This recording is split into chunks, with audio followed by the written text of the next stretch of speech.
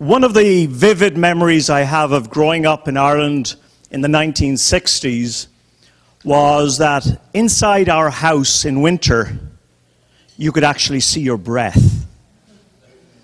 To stay warm, the family would sit around the kitchen table with a candle in the middle. And when it got really cold, my dad would light it.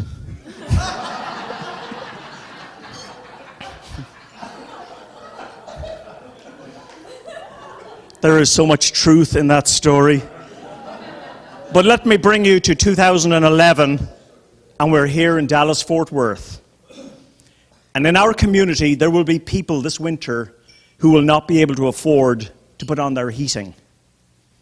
There will be people in the community who can't put that special meal on the table during the holiday season. And there will be kids that will wake up in the morning that may not have gifts on the end of their bed. MetroCrest Social Services is an organization that helps people. And they need our help. They need volunteers during this holiday season.